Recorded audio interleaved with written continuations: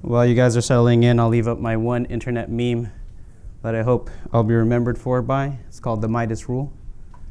Whoever touches something first and cares the most gets to decide what to do with it.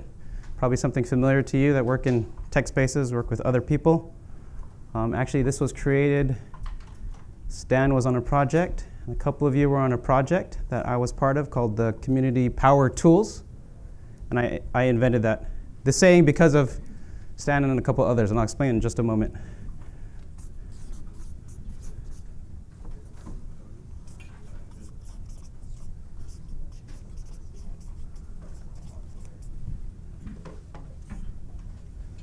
Okay. I'll start with this. Whoever touches something first takes the initiative and cares the most gets to decide what to do with it. So as you see my presentations and you meet other people, you'll find that these are the people most interested in improving things, making things better, coming out to connect. So I want to thank you all for coming here. This has a story behind it, this saying. We were working on Power Tools. This is a community project extension for the Tridion site side. And people kept asking, hey, can I work on this? Can I make a schema documenter? Can I make the schema synchronizer? All this kind of functionality. And my point was, yes, it's open source. So yes, you can start something. And giving yourselves the permission to come up, present, to connect, I think that's probably one of the most challenging things that we do. Just getting started. So with that, let's get started. Apparently, I'm supposed to tell you how we're modernizing the user interface of SDL Tridion sites. No pressure. I'm a product owner. My name is Alvin Reyes. If you can tell from my accent, I grew up in California, San Diego, to be precise. I love the community. I started as a customer and started sharing about the product. Eventually, I won an award for sharing. I joined PS. They were happy to have me for a couple of years. I might have been on some of your projects. And now I'm product owner. I'm a product owner. It's the dream job. I've told people it's like the Excel geek that got to work for Microsoft, but in an SDL context. And with that, let me just get a feel for the room. How many people here are in a technical role? Technical, semi-technical? So looks 50%-ish. How many are functional? Functional, mostly functional business, analysis. Okay, three. How many are both? So the Venn diagram. Oh, okay. So it's more like this. So out of everybody here, half of you are technical, and some of you are functional, and the other half. Can someone tell me why the other half is here? Yeah, so I want to. How many people are familiar with our sites, Tridion sites, SDL web technology, from that kind of background? And on the doc side, structured content, knowledge center. Give me the other names. Anything else? Language? Coming from a purely language side, so I can sell you why you want sites and docs. Okay. All right. So most split 50-50 sites and docs. All right. So my background comes from community, really. Working with enterprise software, there are a million questions, a lot of it not even related to the product itself. And there was this community on Tridion World where you can ask and answer questions. I thought it was nice. So I started asking questions over and over again to the point where I knew the answer. So then I started giving the answers, and I won an award. And this award is the SDL Tridion MVP Award. It's a program developed to thank and recognize great professionals who freely share their knowledge, real-world experience, and objective feedback to help others. And it's given annually. And we have some MVPs, at least one here. Robert Collette said he was going to show, but he's not here, so I'm making fun of him right now. Frank Taylor, are you here? So he's in the other room. Okay, well, when you see Frank Taylor, make sure you go, hi, Frank Taylor. Thank you for sharing. Thank you very much. If he was here, I would embarrass him, tell him some funny stories, but I'll save that for later. We can still do that. All right, so I'll tell you a funny story for Frank Taylor. Frank Taylor is one of the few people in the world that have Tridion expertise and front-end skills. And I had to convince him that, hey, you know, you're special. You're unique in that sense. A lot of people don't know both. And I think he's learned that, embraced that. And if you want to see some of his thoughts from a business analysis project perspective, go check out his presentation during the rest of Connect. Okay, so that was the first part of my agenda. I have a demo, and I'm hoping the demo gods are nice to me today. I'll also have a demo on my iPad, so I have to pray especially hard to the demo gods. Then I'll talk a little bit about Sites 9 and beyond. If you have questions, feel free to mention things. I might put some things on the board, and if we have time, or if you have to ask a particularly hard question, I'll have you come up and help me get the answer together. Caveat, everything you're seeing is work in progress. This is new UI work for Tridion sites. Some of these elements will also be in docs for next year, 2020, first half of 2020. Okay, so this is not part of 9.1, but if you want to see, get access or learn about this, you can contact or talk to me afterwards. We have a research program that we can invite you to, where we'll ask for sample data, show you some things. We just recently finished a usability trial with our users. So we do have an active and ongoing research program. So let me show you in-context editing first.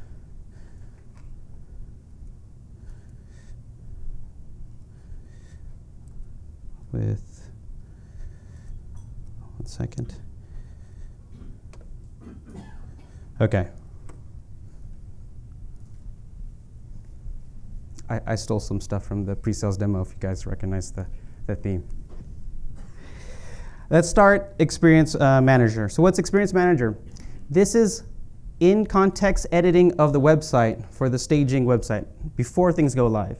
This lets your editors come in, make changes to a page, some content, and then preview what it would look like before it goes live. So that's what in-context editing is. We have a little button here to get started. And actually that button has a small Easter egg.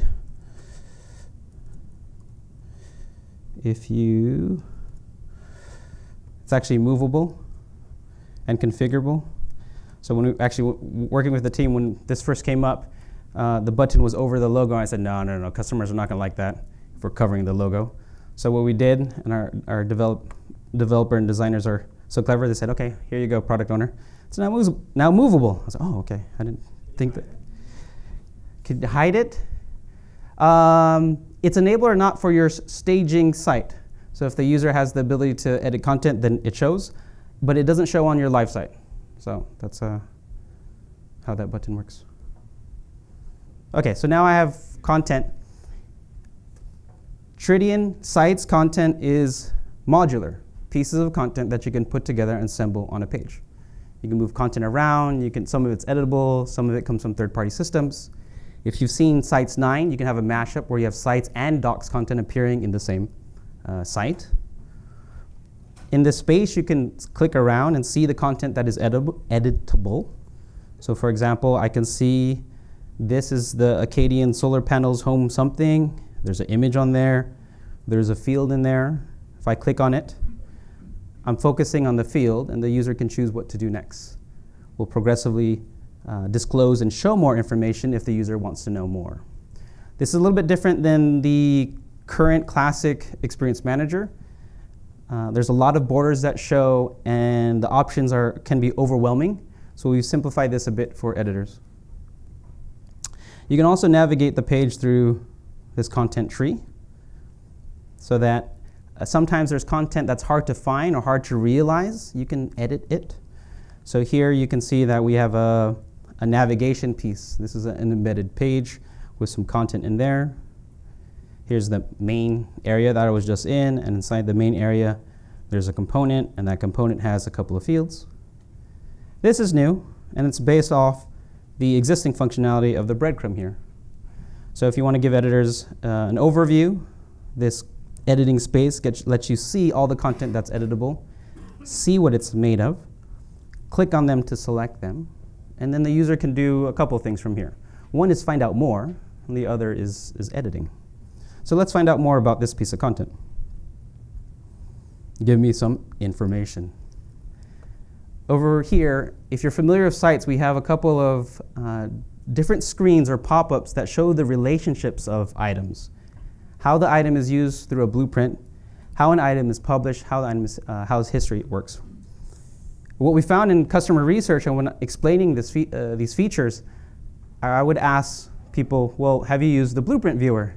And a lot of times the response is, what viewer? These commands were hidden in our classic UI, in a ribbon toolbar, where all the functionality is there. But now we've grouped them all up into these item viewers on the left side. For example, you might want to see how is this content used across different pages. And here I see it's used on one page. But it might be used on different pages so that when you publish, it gets updated everywhere. If you edit this, it has impact in all these other places. It's important to see how an item is used in blueprinting. I'm seeing if I should ask for a volunteer to help explain blueprinting. So let me pull up a different page here. The biggest difference between sites and docs is the variation and control between sites and docs. So if you have a site, if you're using sites, the reason why you want to use sites is because you have one general understanding of your content model, that we have this structure, this content, over multiple locations. How many people are using blueprinting? Okay, so there's 2 or 3 use cases. One is for language. How many people are using blueprinting for language? Okay. How many have seen or used it for a B to B to C scenario, where you have different channels or groups, or say you have one location on a lot of offices or locations around the world, using blueprinting in that kind of setup? From the Tridion Sites perspective, those variations are really up to you as a customer. Contrast that with docs. Docs has the power of the variations in the individual pieces of content, your individual topics, that you can use different versions of a topic to create a publication that's used on the delivery side. So if you're ever on the site side and you have the scenario where, well, we want version 1 of this content here and another version here, we want some contextual content where in the middle of a rich text field this is different, that's where docs might be the better fit for your solution. Okay, so let me show you a little bit more on blueprinting with that blueprinting viewer. Pick an example. Okay, let's pick Bead for Life. Okay, so what you're seeing here is this is a piece of content that is shared. It comes from a global publication. So in sites you have layers in your publication where content is created once and it's shared and used throughout your blueprint in different publications. Then for those of you doing translation, you might localize this piece of content in different publications so that, for example, in here, this piece of content is localized for the Dutch market. And this screen would let you localize or unlocalize or adjust this piece of content across all the different variations that you have in your site. Okay, that's the blueprint viewer. One of the other things we found when talking to customers is when I asked what would be nice to show in this screen, publish to, a lot of times the answer is, oh, it'd be so great if you can see how an item is published across the publications and all throughout the blueprint. And that's existing functionality. So we're getting hints that the current classic UI is very powerful, has all these capabilities, and people will ask for the same features that we currently have, suggesting that maybe there are too many options, they're not visible enough, so we want to make it clear and have all these item viewers readily available. So here I can see that this page is published across 5 publications. And again, in Tridion sites, that might be language or businesses or channels or whatever you're using your blueprint for, as well as to what environment it's published to, in this case, staging. And finally, we have our history. So Versioning is slightly different on the site side than docs. Oh, I need someone to remind me the difference between versions and revisions. But in Tridion sites, the content manager saves versions, and there's always an in-progress version or the latest. And some of those get published. So here you can see all the changes to a piece of content over time. You might roll back, roll forward, delete, or go view what was this content on a given date. So that's the history panel. Okay, let me go back to, oops, sneak peek. Here, let me go and make an edit.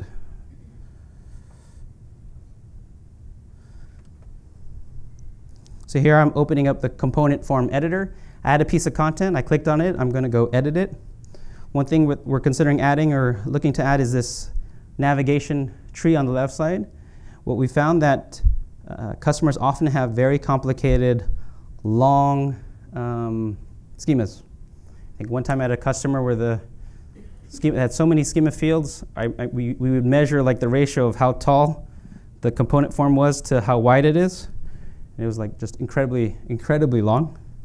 At that point, you might as well just program the content. But yeah, that's me and content modeling. And in here, you can use this tree to navigate, add new fields. And if you go to a specific field, like here I'm in article body, I can see some rich text. We're spending a bit of time improving the rich text editor. Our editors work daily in this editor to copy, paste, clean up, merge, fix, look at source for their pieces of content. And so a couple of things is we'll have the standard shortcuts for bold or strong emphasis and whatnot. We also have a source code view, a little bit more hidden than typical, where you can look at the source for the content. We're introducing full screen editing. So in case you have a very lazy content model where it's just rich text, how many people have the all-in-one rich text component? No? Where you just say no modeling, just all rich text? Okay, I see little hands like me. It's okay. I've been there. Sometimes you do need that flexibility, but you might have a scenario where it's rich text and the editor needs to do all their content, put this in, add their whatever the rich text is, 1, 2, just to tease the semantic modelers amongst all of you, and you can see it's fairly clean, an ordered list with the list elements here. Okay, we're improving the table editing experience. So if I insert a table, I can press a button and pick maybe three points. So pros, cons, and there's always, for some reason, a notes column in anytime you make a table. Let's see, and inserting, let's insert some content. In the item insertion 1, I promised Dave I would highlight this. One of our colleagues looked at one of our docs demos and saw the item selector, this item selector, and said, "Hey, did you see that, Alvin? It looks just like sites." I go, "Yeah, that's because I sit across the way from the docs team." We're reusing the UI elements, reusing shared components to improve both our products. And it's great because occasionally I get to borrow some of the docs developers to work on site stuff, and someday I'll return them. So here I'm looking for something to insert. I can go navigate, and maybe some media, images. So one of the feedback we got was that customers are putting in bigger and bigger banners and images in their websites. So we're offering a thumbnail view, and people say, "No, that's not big enough." So I said, "Okay, how about a light box? Is this big enough?" So where you can go and look, find the image. A lot of times if you have a branded video, that first version of the video might be small. So you can pick your image. If I can pick. Okay, so I picked an image, and then okay. Now my image is here. In the old UI, it was built, I was going to say so long ago, a while ago, that we actually had a load images button. So now we just show the images. Yeah. And then copy paste, we have a clean paste from Word where you can paste as text. We actually lost that feature because browsers got really strict with the pasting as text. And we'll introduce merge styles after that. And we also have an accessibility checker where you can go and it'll tell me my table's all messed up because I didn't put in the proper captions, and I can choose to repair them here, put in the values. Example table with pros and cons. And then I can repair it and keep going. Or if I'm not feeling like doing all the accessibility, save it, and then update my demo. So that's in-context editing scenario. And for those that have ever done an Experience Manager project, sometimes the update preview button flashes. I'm looking at Stan, maybe. So here we got rid of that. Now we just show you these are the items that have changed. And then whether or not you're previewing the latest version or not. That's it. There's no more flashing buttons. And that's Experience Manager. Questions on this in-context editing experience UI? Any feedback? Just like it, yay, nay? Question, John. Is the actual markup for Experience Manager going to be data attributes now or something other than HTML comments? Yes, data attributes. So there is an idea on Tridion. So if you go to Tridion Sites Community, data attributes for XPM, you'll see someone in the community suggested that. The idea is to make this easier for whatever framework you have. We'll be backwards compatible to the comments we have. What you do for your applications is make sure you have our specific data attributes, and then it would render. And there's an idea on SDL ideas. That's a pitch. And here's an example of what the format would be like. So data, page, ID, this, this, and this. And if you like the idea, John, I highly recommend getting on community and upvoting this so that when we release it, we can say, by popular demand, we're introducing this slight change to the markup. Good question. OK, so the original plan was make Experience Manager better because it looks nice, it's great, it's smaller than everything. But for those of you that looked at the demo, you might go, oh, wow, you have a form editor and you have the tree. Why don't you just do everything? So yes, we're doing everything. Here's the new Content Manager Explorer. If you notice, it's following our graphene system design, where it's also touch-friendly. And if all goes well, I'm going to show you this on here in just a moment. And so what are you looking at here? In Sites, you typically have lots of publications. You can navigate the publications, go into an item. And we show our publication tree as actually a tree. So here's the publications on the left side. You can go to your user favorites. You can see items that are checked out. So if you're an admin or a publication administrator, you can check items back in. And in your site, you can see your pieces of content. And the changes I showed you in Experience Manager, we're introducing here as well. On the right side, you'll see the properties for the individual items. Let me pull that up for you as an example. Latest news. And over here, we open up the latest news information. So with this open, you can look at the information across multiple items. A lot of times you might troubleshoot or you want to check something and you want to see multiple items. Rather than multiple tabs where we'd open a new screen over and over again, you can keep this open, and as you click on different things, you can see, okay, what's the ID for this one? What's the ID for that one? Is this thing published? What about this one? Yeah. Pushpa.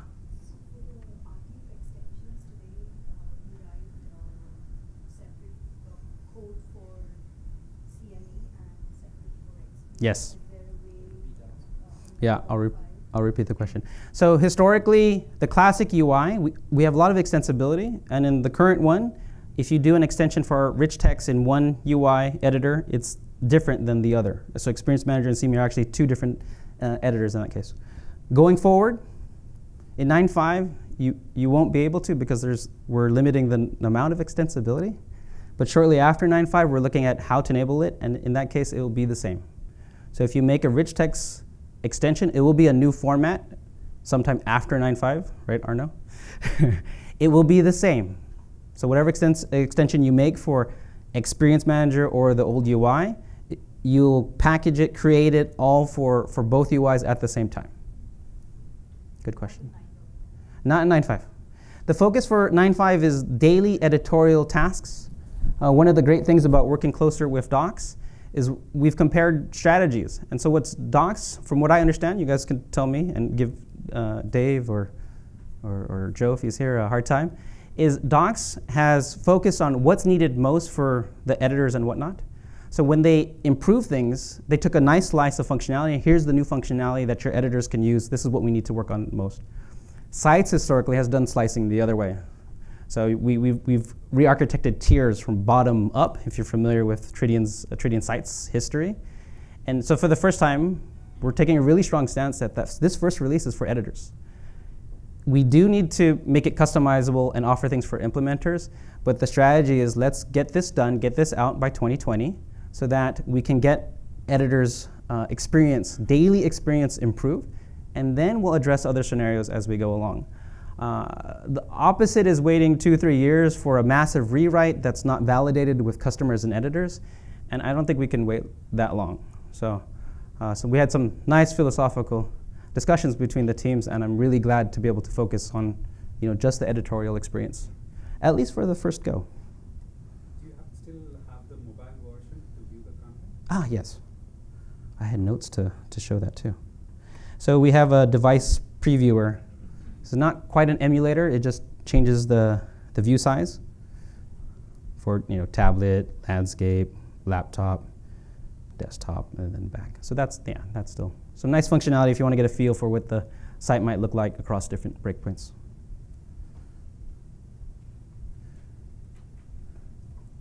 Okay, so for my next trick, I'm supposed to open up my tablet and show you that we're offering touch support.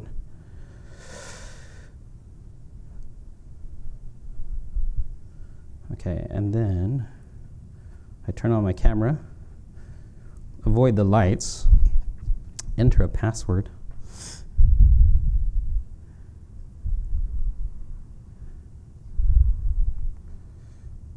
Sorry, I didn't remember it. Okay, so can we see this? I was practicing before we started to not get the lights in there while this loads. So the touch support will be iPad 9.7 inches is what we're testing. The rest are our best efforts. We wanted to pick a specific device so you can see. And then we focus on ability to open, close, and all the touch events should work. Double tap to open something. Yeah, that's it. So that's coming in 9.5 or something. This one's a challenge because when we asked customers, a lot of the feedback is, no, we don't always have devices from the management side. And then we talk to editors and go, yeah, I tried it, and it works, kind of works. And so there's kind of this interest. And by the time my kids grow up, I think there's going to be this expectation that things work on their iPads. And that's just around the corner. So this, I think, is a nice first step to offer this for our editors. Okay, let's see if I caught everything from my demo. Other questions about the new CME, new XPM? Before I thank my team. So I work with front-end and back-end developers, proper agile team. Occasionally I borrow from architects and other teams, because this is really important to work on. And the idea is that we're working in a better, more effective way, and a lot of these elements will be shared. So when I showed you our tree, our CME, and stuff like that, Docs has similar projects or things coming up where we go and do a review and get that feedback. One other thing that we're working on is in-context help. So on a specific screen, if you don't know blueprinting, there'll be a help button. Press it, open up the online docs. So there's a couple of nice improvements for editors coming in 9.5. Okay, so beyond. So I mentioned iPad support. One UI, so to push-post point, there's one UI. When we add extensibility, you create it once for both interfaces. We'll add all the basic actions, the information panels, and those rich text area improvements that I mentioned. For beyond, we'll come back to the other less frequently used screens, developer tasks, schemas, settings, workflow, etc. Proper extensibility, and consider making the REST API public. So we might call it core service.rest, which is a joke for those of you that know our old API was tom.net. Clean, paste and merge, full screen editing, accessibility checker, better table editing, search and replace in the active rich text area, insert special characters. That's all coming for editors. And we'll have some things on backwards compatibility. Some things have changed, like anchors or bookmarks to named attributes. It's IDs now, so that's going to be a slight change.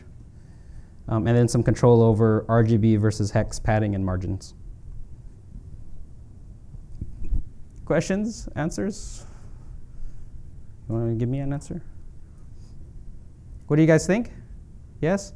How many people think that editors would be interested or excited about these changes for the UI? No? Yes? Ish? Any reasons why they wouldn't be interested? Scared of change. Scared of change. Oh, okay. Okay. So it's like, hey, we've improved and changed everything. Like, The new UI will come separate from the old one. So it's not a wholesale replacement right away.